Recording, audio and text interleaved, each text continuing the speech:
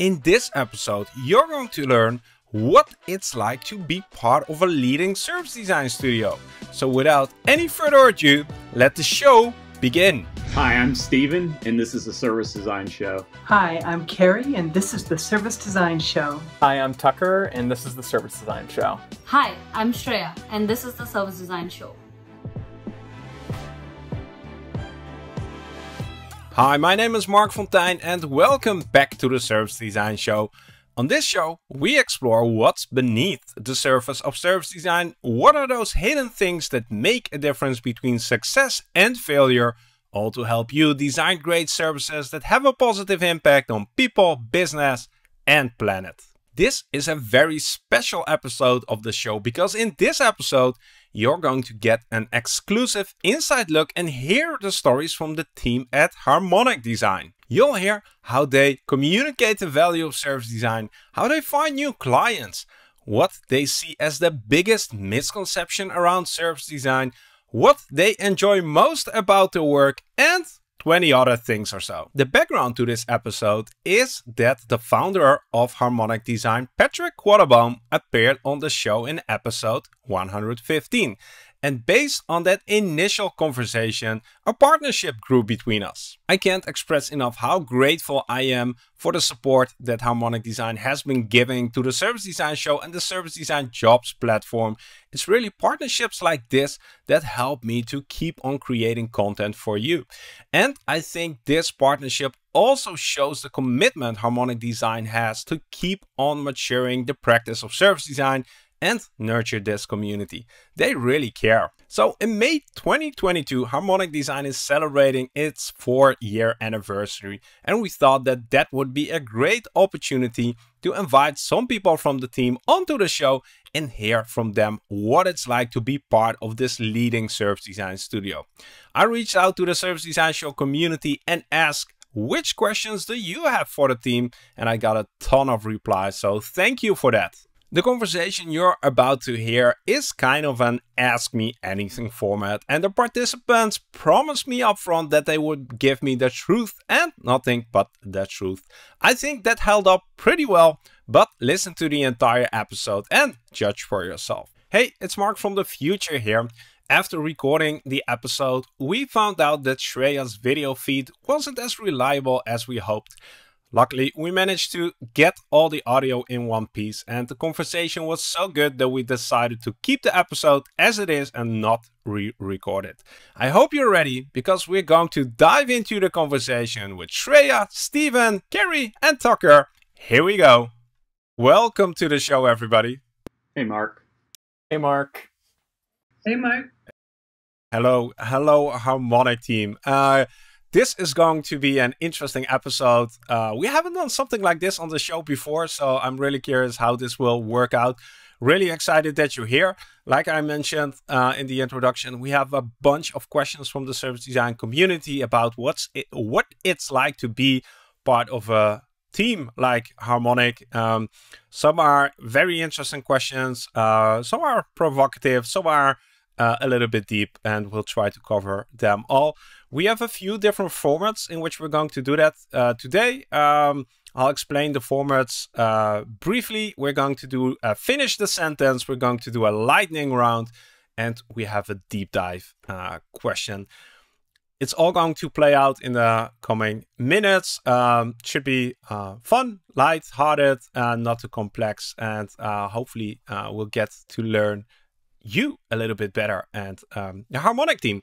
But before we dive in, I know you a little bit, but the people who are listening right now maybe have no clue. So I would love to go over and do a brief introduction about who you are and what you do. And Shreya, sorry, maybe you could start. And the thing I'm curious about is, what's your background and how long have you been part of Harmonic?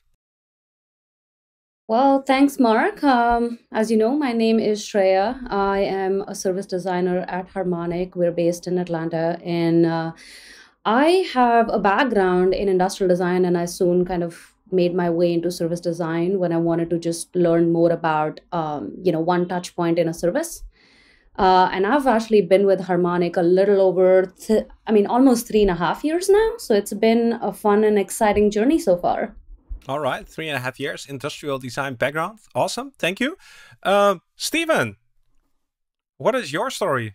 Well, I've been with Harmonic since before the beginning for about 5 years. So my background is a wild zigzagging through human-centered design fields.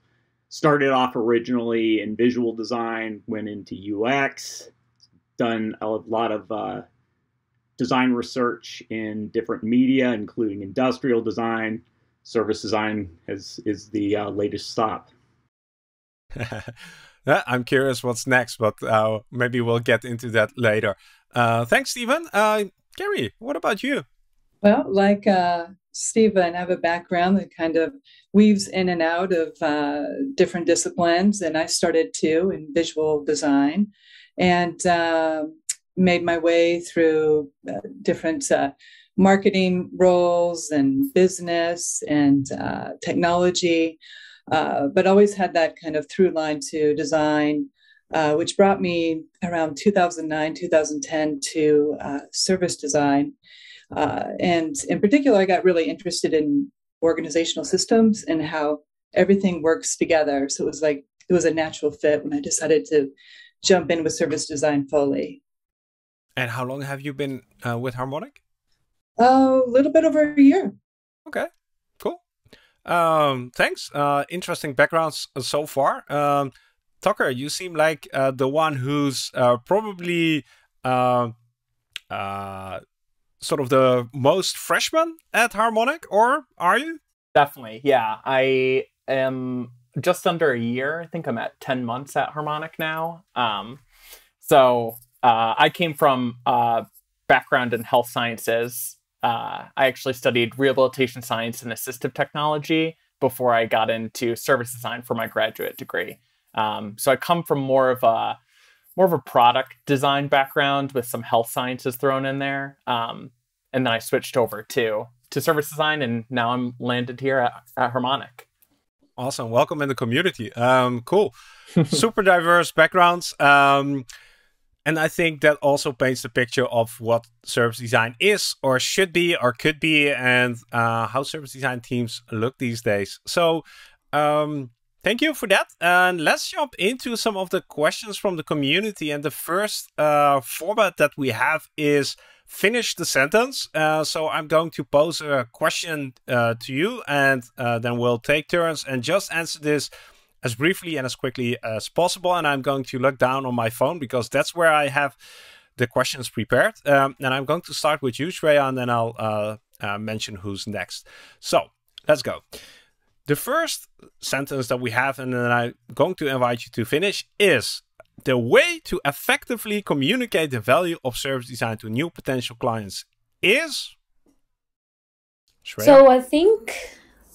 So I think the way to effectively communicate the value of service design to new clients is by doing and not talking. So in my experience, even, at Harmonic and outside of Harmonic, I think we've dealt through that situation a few times. And, when you're constantly trying to show the value of service design to clients big and small and across teams, breaking silos. So I think it's more about, striking the right balance between talking about it and showing them the value instead of just talking about the value that it could bring to them. Awesome. And I'm going to move on to the next one. Otherwise, your peers won't have anything else to add. Thanks, Shreya. Stephen, how would you finish the sentence? Well, I think what Shreya said is absolutely right. If I don't have the luxury of showing them and I just have to talk to them, I found that the easiest way to convey the value is to point out examples where service design was not done on a service. Help them understand that our job is to remove that kind of pain and frustration. And we have a lot of examples where service design wasn't done, or at least not consciously. Thanks. Yeah. Gary, your turn. How would you finish the sentence? Well, very similarly, it's about doing, jumping in and doing. the other thing that I would actually say when I'm trying to communicate the value of service design is just intention around designing for services. And it's often overlooked, and services, in my opinion, will kind of design themselves. And so I kind of position it that way. And as far as, especially those that are new to it, kind of the return on investment is that you're taking that intention around services and designing for that. And so you could be reducing pain, reducing costs, those types of things. Great, thank you. Tucker, do you have anything to add to this? Yeah, all of those answers are great. I think the only extra thing I would add is it's just learning a little bit of their language and how they describe themselves and some of their processes. I think a large part of our work at Harmonic is just reorienting people to a service mindset and having this service orientation. So taking some time and understanding their language and how they talk about things so we can align and make sure we can make that transition into service design a little bit more seamless for them. Great. And if somebody is just listening right now, just make a summary of these 4 answers, and then you'll have your way to actually communicate the value of service design. Awesome. Thank you. We have 3 more of these coming up later, but now it's time to jump into the first lightning round. And I'm going to start with Shreya. I have 5 questions for you, and I wanted to set a timer to 90 seconds. Let me try to do that right now, because the goal here is to answer them as quickly as possible. Timer 90 seconds, and we should hear a nice ring. 1 minute 30 seconds. Shreya, are you ready? Yes, I am. All right. Clock is running. Now, first question is, if you could switch roles with one of the people at Harmonic for a day, who would it be? I think that I would switch roles with our CEO, Patrick, because I think he gets to see a lot of things that we don't get to see. Like, he oversees all the projects, so it would be really interesting to switch roles with him. All right. Besides the possibility to work across multiple industries and companies, why should service designers work for an agency? I think apart from just having a view over, working at different agencies or industries, I think being in an agency really helps you build a community of practice around and with the other practitioners that are working. So I think it has offered me a great opportunity to grow my practice. Great. What's the work you're most proud of? I think coaching gives me a lot of joy. I think Harmonic is moving very fast and nicely towards a coaching model. So I think any sort of coaching has given me joy in the past and will continue to do so in the future. Cool. Question number 4. Do you get to access the stakeholders and customers you need? Absolutely. I think we've been lucky in that sense, touch wood a little bit. We've been really lucky in getting hold of the stakeholders and customers that we have wanted to talk to. There are definitely, adjustments that you have to make and work around some things. But for the most part, it has worked out well for us. Well, and that's the 90 seconds. Thank you, Shreya. You got to 4 out of 5, which is a nice score. Let's see how far your colleagues get. So, Shreya, we're going to slow down the pace a little bit, and we're going to move into a deep dive round. You have a lifeline for the question that I'm going to pose, and if you want to involve some of your co-workers in this discussion, feel free to do so. But I'm going to start with you. And like I mentioned at the start, these questions are coming from the Service Design Show community. People actually have asked these questions, so I'm just representing the voice of the community here. That's exciting. Let's do the deep dive. So the question here is, what skills does someone need to demonstrate to work as a service designer at a company, agency like Harmonic? That's a very good question, Mark, actually, because we do, kind of look at, we have a successful intern program as well, where we're constantly looking for, skills in a service design intern. So I would say, I think the top thing for me or anyone who's looking to hire somebody is that passion for service design and that hunger to learn. I think what makes Harmonic really unique is that everybody has found their journey into service design and everybody's really proud of it. They bring their own self and not try to just fit in to the culture that exists. So everyone has had a hand in building the culture at Harmonic. So, and I'm pretty sure that, Stephen can talk a little bit more about that as well. But I think that is one of the biggest things, that we are always there for each other. We help each other out. So that, that growth to learn service design and grow your practice is one of the biggest skills that we look for. Stephen, you were already invited in the conversation, and I want to sort of maybe articulate one thing, and that is, Shreya mentioned the passion for service design, passion for learning. I can imagine that somebody who wants to get into service design is really curious about how to demonstrate that. How do you show that? How do you find that in people? A passion for services? For service design, yeah. For services, maybe.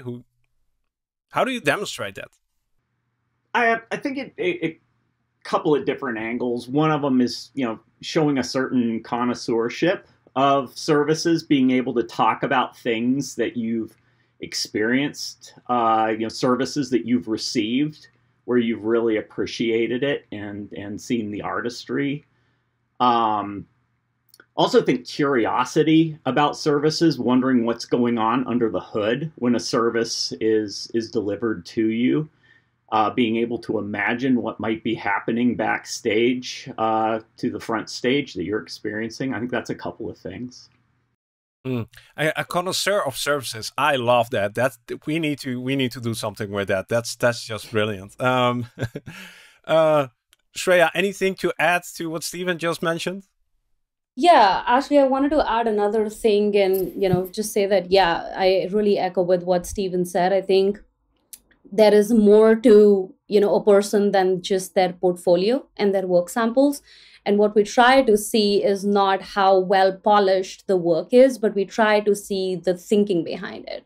So we're trying to always evaluate if a person has a systems mindset and are they able to make those connections? Are they able to really zoom in and out?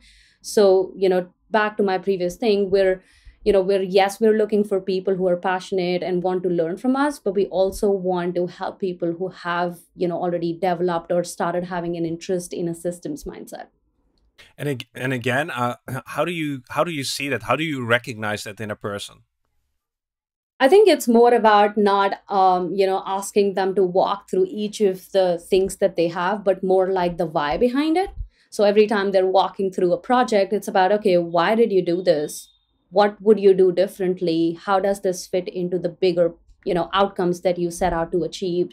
Where do you think you were not able to achieve certain outcomes? So it's a little bit of probing, but you eventually get there. Like if I can throw in an example, I had this person, who did not have a portfolio, and they, instead of a portfolio, submitted a write-up of, the things that they had done in their past projects. There were no visuals to it, but I could clearly see their thinking in the words that they wrote about how they approached the project and what their thinking was. So it can, I think it can manifest in different forms. It doesn't always have to be visual, but I think being visual obviously gives you an edge, right? Well, you have a different means of communication and you can communicate things in a different way. But I think it's important that you highlight this, that there might be an overemphasis on visually appealing portfolios. Well, that's not, like, nobody said that that's a requirement for any service design professional. Yes, exactly. Like I would say it's a nice to have. It's definitely a skill that has helped me in the long run. So I would definitely encourage everyone to explore it and really have that skill. But I wouldn't say it's a mandatory thing to be able to become a service designer. Yeah, cool. Let's wrap it up at that. Thank you for the deep dive, Shreya. We'll get back to you with some other questions in a minute. But now I want to move on to our next finish the sentence format, finish the sentence chapter. And Tucker, as you went last, I'm going to start with you. Otherwise, everybody will have taken your answer. So Finish this sentence. The biggest misconception about service design is? Ooh, that it's just a way to inform UX design or product design. I think it's actually a perspective shift and a mindset shift that we need to focus on more. Got it. Gary, what would you say? I would say sometimes I think that there's a misconception that is kind of service design will solve that, right? And that it's like this oversimplification. And to be involved in service design takes some real perseverance and dedication and commitment. And so, yeah, it takes a lot of just dedication to the work overall. And I think that could be a surprise at times. Okay. Yeah. Stephen. Well, I know this misconception well because I had it for a long time before I figured this out, which is people confuse service design with omni-channel design. They forget the backstage and forget how important the designing the backstage is. So that I would say people think it's just simply applying human-centered design to services, and it's so much more complicated than that. We should communicate more about that in our own literature. Shreya, now you're up last. How would you finish the sentence? I think all great answers. I would say the biggest misconception is that service design can be only applied to services.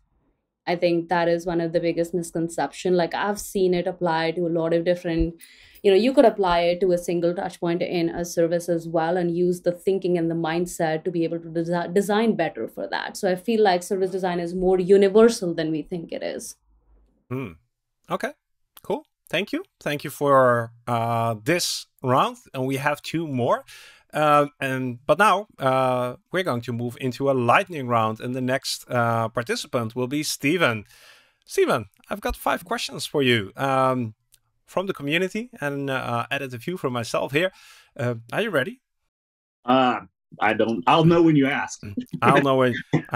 Let's not forget to set the timer. 90 seconds starting now. Stephen, describe Harmonic in 3 words. A nerd's paradise. Have you encountered questions from clients on measuring the return on investment of service design? And if so, how did you reply? Oh, no. We have run into them, and we usually try to get the measurements from them. What needle would you like to move? And then we start working in reference to that. Awesome. What is it like to work with a famous best-selling author like Patrick? It's just constant surprise. You think that you know what he knows, and then you hear him talk to someone else and realize you've barely seen the tip of the iceberg of that guy's knowledge. Okay, perfect. Why do agencies still require people to do design challenges? Do you support that? And if so, why? I'm not sure what you mean by that. Well, in the hiring process, when you do a design challenge, when you ask somebody to do an assignment. I guess desire for free work. No, or just wanting to get a better sense of how an agency works rather than hearing how they talk about themselves. Yeah, cool. You got to 4, which is apparently a good score. Thank you, Stephen. But now it's your opportunity to do a deep dive with me. And the question I've got for you for the deep dive is, how do you get to know the full problem space when you're not based in-house? Well, the best you can. I mean, there's a lot of different ways to get inside it. Of course, one of them is asking them to back up a truck full of documentation, and we read it the best that we can. A lot of times it's difficult to digest before you actually get to have conversations with your clients. So stakeholder interviews are very helpful, both as information in its own right, but also kind of a language lesson, learning how to get familiar with the way the client speaks, and so that's a good starting point. But honestly, the development of the problem or understanding of the problem space happens throughout the entire project. We're learning all the way through, and hopefully our client learns with us as we go. What is the biggest challenge not being in-house?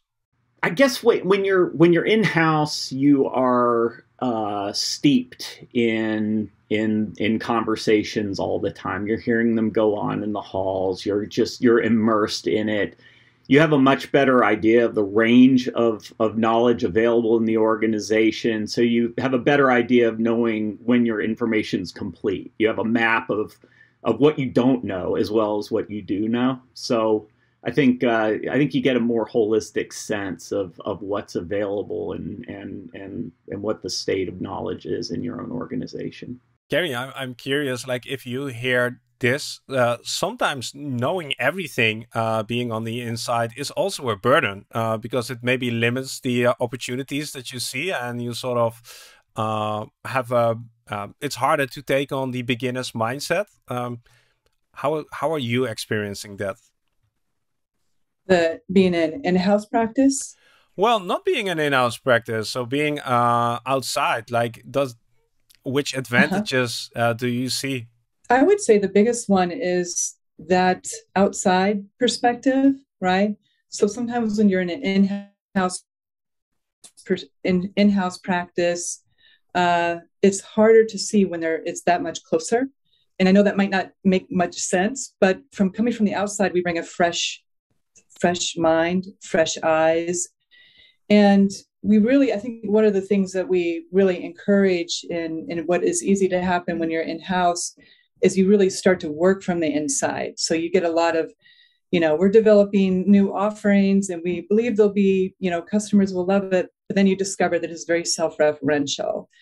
The outside perspective, we're able to facilitate the right conversations, right? So we can help them empathize and uncover what's really happening, both in the organization and for customers. Stephen, anything to add to that? I'd say a lot of the information that we have is almost meta information. Like we start learning who knows what in the organization rather than trying to be the ones who have it. We become the people who can be kind of the directory of who has it. So a lot of times what we learn about organizations is who to pull into the collaboration that can help inform it.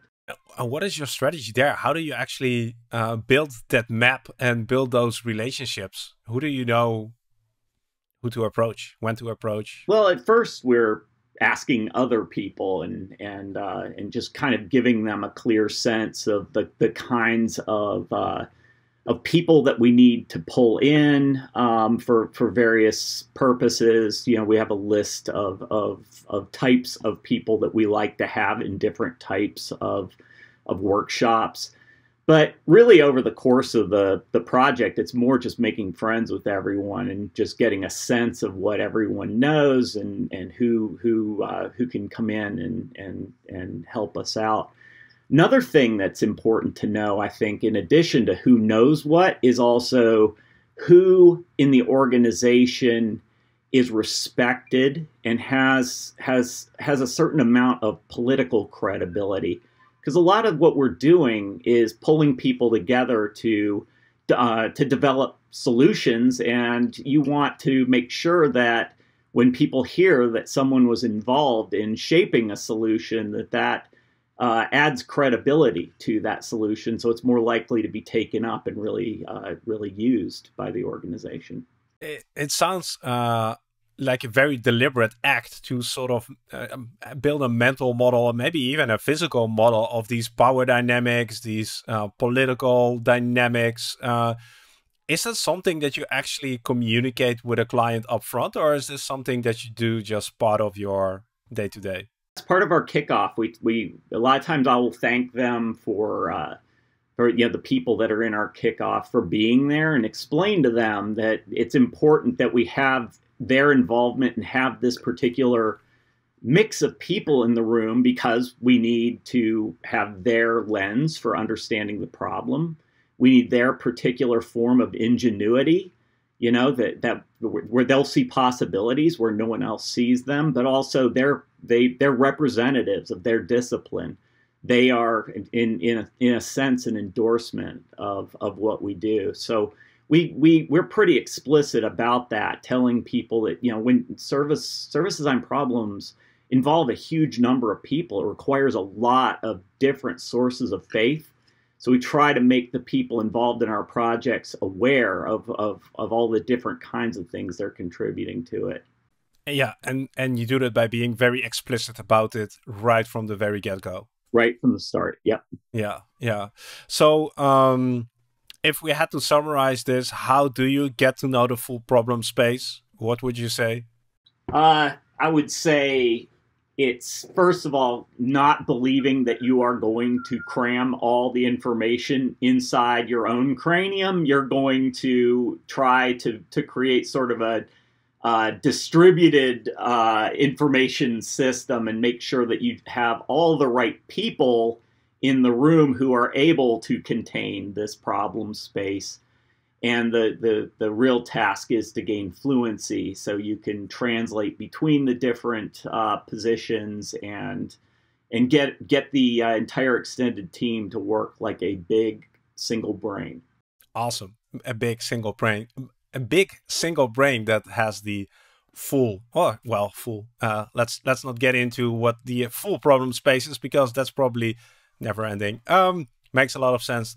Thank you, Steven, for going through this deep dive with me. All right, let's move over into the next finish the sentence question we got from the community. And I'm going to start with you, Carrie, right now. The question is, our strategy to find new clients is... Oh, the first word that really comes to mind, or two words, relationship and partnerships. So, you know, I think partially because of, you know, Patrick's reputation and the book, we certainly, you know, get people to, you know, different organizations connect with us. But these initial conversations are really open and honest, and we're really trying to understand where is it that an organization might want to be. So I'd say the strategy really is that relationship building from day one, you know, okay. and trying to understand what they're seeking to solve or change. Well, we'll note that one down. Steven, what do you have to add to this strategy? It's not really an addition. I would just say word of mouth. I'll take that one. Shreya, what would you say? What is the strategy? I echo with, you know, what both of them said. I really resonate towards, you know, building relationships right off the bat. So I'm going to go with just like +1 carry on that. Fair enough. And Tucker, you're up last again. What would you say?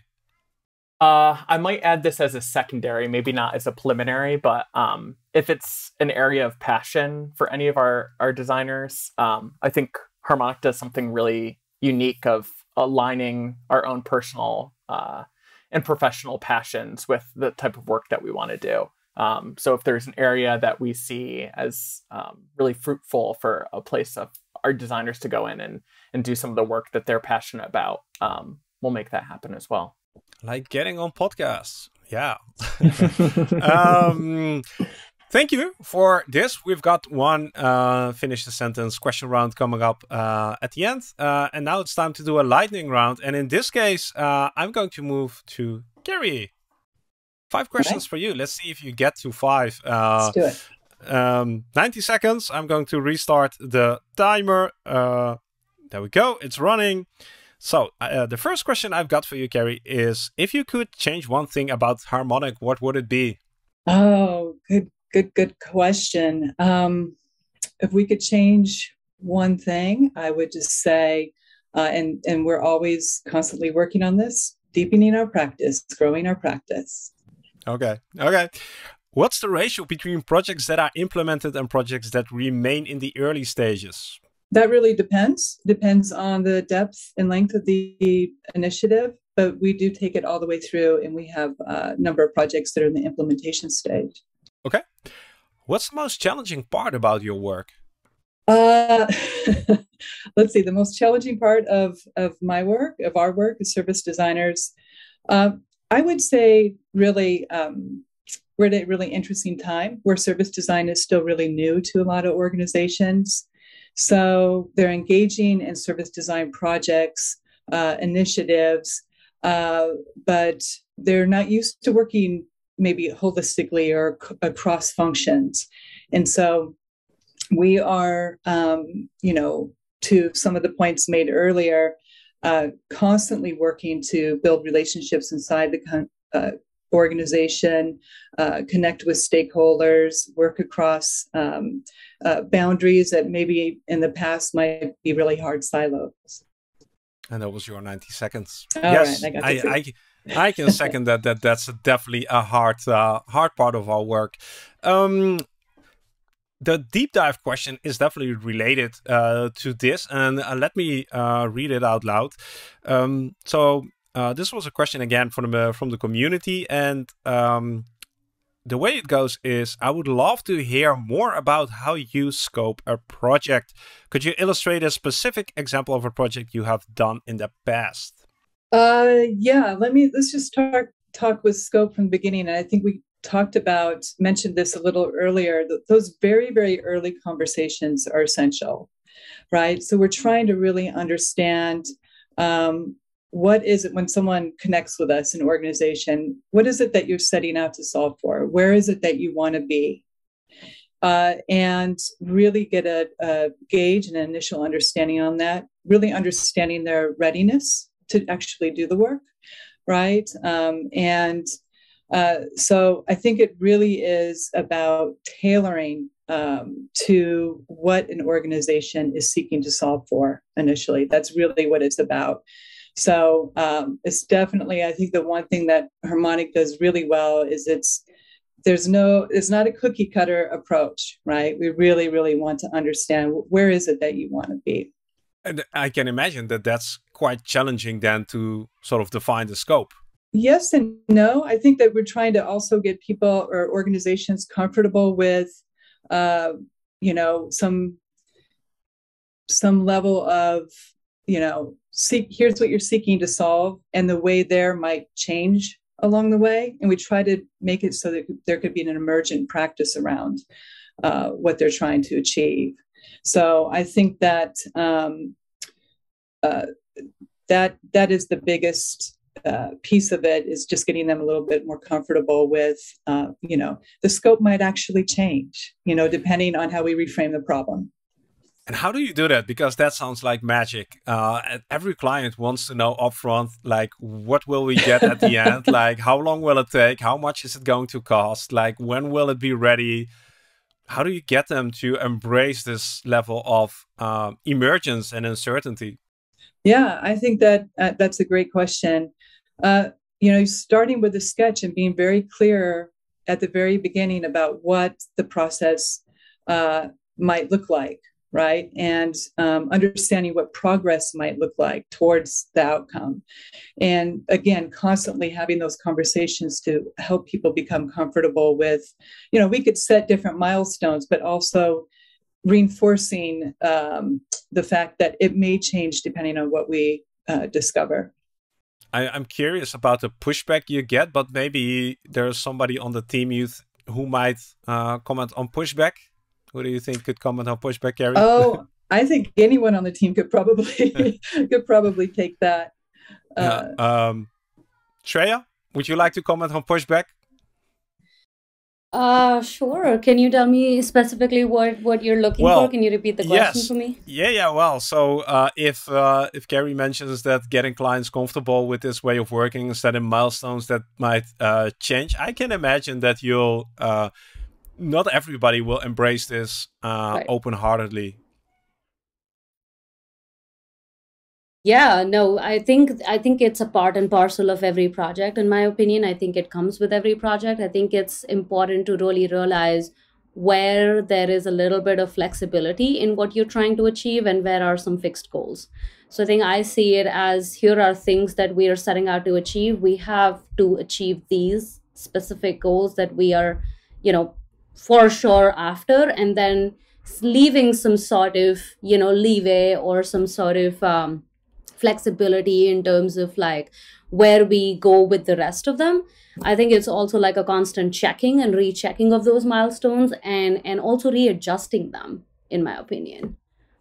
So could you give an example, like what is the thing that you know that you're going to deliver upon? What are some of those fixed things that you can give a level of comfort and sort of predictability for clients who are seeking that?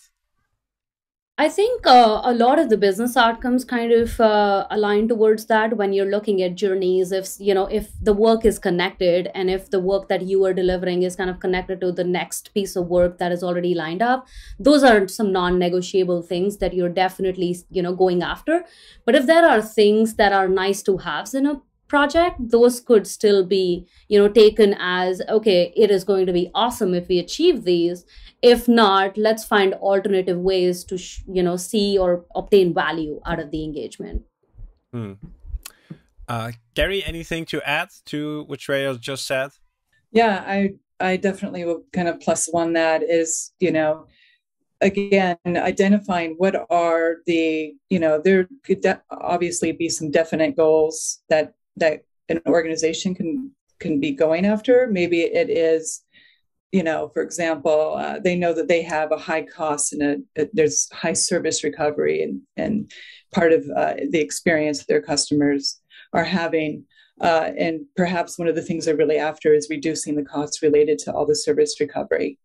And so we could really pinpoint those things. But at the same time, it is tricky and challenging because we use a lot of generative research, and we're really trying to unearth the real need and get at like, what is it that we really, really have to address? That could be packed with a lot of surprises.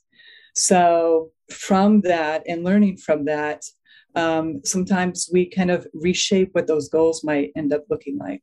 What kind of clients does it take to do these kind of projects? What kind of clients does it take to do these kind of projects? That is a big question. I know. So let me rephrase it. Yeah. What is the first thing you look for in a client? Oh, okay. I love that question. What is the first thing we look for in a client? I think the thing that really stands out for me that is really, really essential and important is this kind of hunger to make things better, right? To improve an experience, to innovate a new service, and how far an organization is willing to lean in, especially because this is the new, right? To the new. And it could be really, really uncomfortable. So looking for companies who are ready to just really step in and work side by side, I think is huge. It's essential. It's really essential.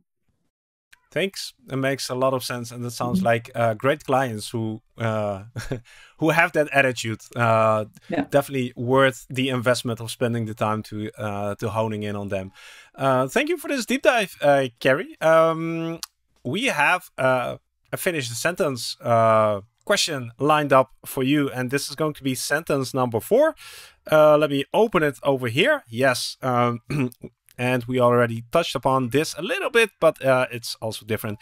Stephen, I'm going to start with you for this one. Yes, you can unmute. There we go. The most fun part about my work is? The insights that come from research, having those breakthroughs that you could not have had if you hadn't had that group of people in the room talking to these people involved in the service. Awesome. Shreya, what would you say? I would say, collecting from a recent experience, I think for stakeholders to be listening to the customer's voice, I think though that is very rewarding for me. Thank you. Tucker, what about you? What is the most fun part about your work? I often see a direct translation of the stuff I'm working on, the designs I'm working on, and my own personal life. As a recent example, we just got off of a client and working around behavioral science. And at the end of it, I am now reconsidering how much meat I eat and my environmental impact on most of my decisions that I do throughout the day. So I think that's something that as designers, especially as service designers, we often don't talk about the how it affects our own personal identities. And I see that every day in our work and reevaluate myself in a system. Definitely after a hard day of work. Yeah, yeah. It's not just professional growth, but it's personal growth as well. Definitely. Cool. Yeah. Carrie, what about you? What is the most fun part about your work? Well, I'll definitely echo what everyone shared, but what Tucker shared. I think that you start to look at things a little bit different, or you kind of have this heightened awareness of services when you're out in the world and how important they are. I would say one of the real rewarding pieces of this work is when we're working with organizations and you have kind of, I don't know what I would call it, like a aha moment, right? And you're getting people to work together who may not have ever had the opportunity to work together. And they're starting to kind of orient themselves around potential and possibility of, creating a new experience. And I think that is really, really rewarding, is to hopefully, people have a better day at work because they're coming together to design for a better experience. Beautiful. Thanks, Carrie, for this. This concludes round number 4 of the Finish the Sentence. And we've got a lightning round and a deep dive left with Tucker. Also, 5 questions lined up for you. Let me go to the timer. Are you ready, Tucker? Yeah, I'm going to try and hit all 5. No one's done it yet today. So. Yes, let's do it. So, question number 1. Who's your favorite coworker? Oh, boy, controversial. My favorite coworker is... I've worked actually a lot with Steven, and we have a lot of differences in the way we think, but he's also helped me explore service design in a really philosophical way. And that has been really eye-opening to me. Steven, you're my favorite. Got it. Sorry. Tucker, what's the biggest failure you've made in a project? Oof, biggest failure. I would say not considering some of the other implications outside of the actual design that we're working on. I am such a new designer and such a young designer in this field that sometimes I get caught up in the design components of our project and less so of maybe the business components. And that's just not where an area of strength I have right now. And I'm trying to practice that a little bit more. But I would say, yeah, that might be an area that I want to improve a little bit more in translating that over to our clients. Yeah, fair enough. Quickly moving on. Why did you decide to apply at Harmonic? I decided to apply about a year ago now to this day. I am actually based in DC. I'm not based in Atlanta, and I came from some of the design consultancies around here. Had heard about Harmonic for a couple of years now, and had a couple of colleagues. Shreya was actually someone I went to grad school with, so I had heard really great things, and luckily the stars kind of aligned with timing that I could take over a position here. Cool. You made it to 3. That's a lesson. That's a lesson for the next Ask Me Anything group that I'll be doing. Let's see if we can get to 5. But Tucker, we have a deep dive left for you, which you have some more time to answer. Yes, and this is a very interesting one. I would love to get your perspective on this one. So sort of the question or the comment is, companies are investing in in-house design teams. What is the future of agencies? Will agencies be still relevant in the future? Yeah. So I think as design matures in some of these organizations, they are starting to build these teams and realize it's probably a save in saving them a lot of more money to invest in these internal design teams. I think something that Harmonic does and helps us in the future is one of our core values is pushing our practice, like Carrie said earlier. And I think something that I see as agencies evolve in the future and as service design matures in the US particularly, we are going to be utilized more in pushing the practice and understanding how to take some of these high-level complexities of service design theory and really push them with our clients. So I see us more maybe as pushing the boundaries of service design in the future. And I think there's a lot of areas still open to explore in service design. And I think these agencies that are connected to a lot of different partners and clients have a really ripe territory of being able to pull from a lot of different industries and push practice in that way.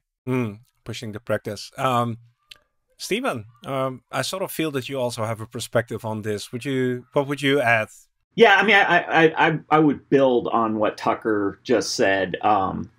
The good thing about being at an agency is you see a lot of different kinds of organizations with very different cultures and different ways of doing things. And you see a wide variety of problem types. And so you end up becoming kind of a encyclopedia of approaches, and you have a lot to draw on. So one of the things I think people from agencies bring to other organizations that hire them is just a breadth of experience. Tucker, any comments on that?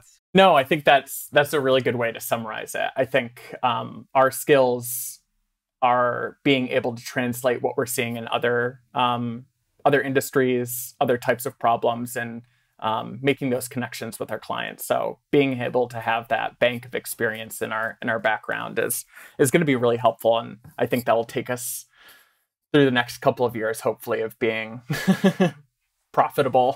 So yeah, maybe a related question to this. So if that's not the thing that in-house teams are going to sort of take over anytime soon, pushing the practice, maybe to some sort of extent, what do you feel is the thing that in-house service design teams would be able to take over? Yeah, I think something that we've been talking about at Harmonic recently is how to scale service design. And that doesn't just mean scaling the services that they offer to larger and larger populations, but it really means like scaling that mindset, the service design perspective throughout the whole organization. And I think that's something that in-house designers, we can really lean on them. I don't see agency designers and in-house designers as opposites. I think that they can leverage some of their skills of being in-house and having that expertise and being able to really scale that service design mentality throughout an organization in a way that we can't do when we're just seeing them a couple of hours during a week. So I think we'll lean on them in the future. Yeah, it makes a lot of sense. They're there like 5 days a week, 9 hours a day, and they have much more influence potentially and much more stamina, much more patience probably. Compared to an agency perspective. So there's definitely a future for agencies. That's what I'm concluding from your answer. Is that correct? Yeah, maybe I'm just an optimist being so young, but I hope there's a future in agencies. in some way or form. Okay, thanks. This actually concludes the 4 deep dives that we had. While we were talking, I just actually came up with a 5th finish the sentence round, sort of as a bonus round. And let's do this really briefly. So my question for you is, which podcast or book would you recommend to any service design professional out there? And let's start with you, Shreya. Which book or podcast would you recommend? I mean, honestly, I think I would definitely recommend Patrick's book, but it goes without saying, because I think even when I hadn't joined Harmonic, it gave me a good practical way to apply service design, while I've seen a lot of other books are more around the theory. As much as I want to learn about theory, sometimes you really want to dig deep and really know about, okay, but how do I do this? So I feel like that book does a good job at breaking that down. So till date, my favorite book has been that. But if I had to go, just like recommend something else, I would say the experience-centric organization has been a really good book for me recently. And what's the title of Patrick's book? Orchestrating Experiences. Yes, we'll add a link to the show notes. Thank you, Shreya. Steven, what would you recommend? Well, I'll tell you the book I keep recommending to people on my teams, and it's not a service design book. It's a philosophy of design book, Thomas Kuhn's Structure of Scientific Revolutions. People use the phrase paradigm shift a lot, and a lot of times people don't know where that came from. It came from that book. Part of the reason I recommend it so often is service design is itself a pretty serious paradigm shift, even within human-centered design, which is itself a paradigm shift. But also a lot of times what we're trying to effect at organizations is itself a paradigm shift. We're trying to get them to think about the service they provide in a radically different way. And Structure of Scientific Revolutions really shows how that process works. So Structure of Scientific Revolutions. Yeah, it's a classic. Awesome. Very good. It's not on my bookshelf yet, but it's definitely coming. Thank you for the recommendation, Stephen. Carrie, what about you? Well, I will kind of plus one what Shreya shared. I think the experience-centric organization is a really good book to dive into, definitely. I think the other book that I would recommend is actually a book called Brave New Work, and they also have an associated podcast. I think that, we sometimes talk about the boundaries of design, and we have all these different disciplines. Service design touches on so many things, and to do service design is to be working on organizational effectiveness or organizational performance at the same time. So I like Brave New Work because it kind of brings in systems thinking, kind of very practical around thinking about what kind of experiments can you run and how you work together, because so much of designing for services is dependent on that. Thank you. Brave New Work. We'll add a link to the show notes. And finally, Tucker, what would you add to the list of recommendations? Yeah, Stephen does a really great job because he sends me a lot of book recommendations, including scientific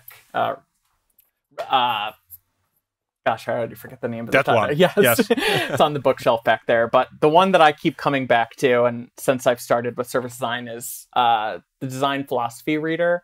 I think this is a really good book. It is dense in some areas. Philosophy isn't always the easiest thing to read, but I think it helps us understand some of the why behind the designs that we build and we implement and we create together with other people. And I think that's a really important question to understand as designers, is what is the philosophy behind design, and why are we doing the certain things that we're doing? Is it innate? Is it something that's just meant for humans to do? So I think touching back on time to time, I wouldn't recommend reading through all this book at once and going out into the world and trying to recap everything that you learned. But I think touching back to this book is really helpful as a designer.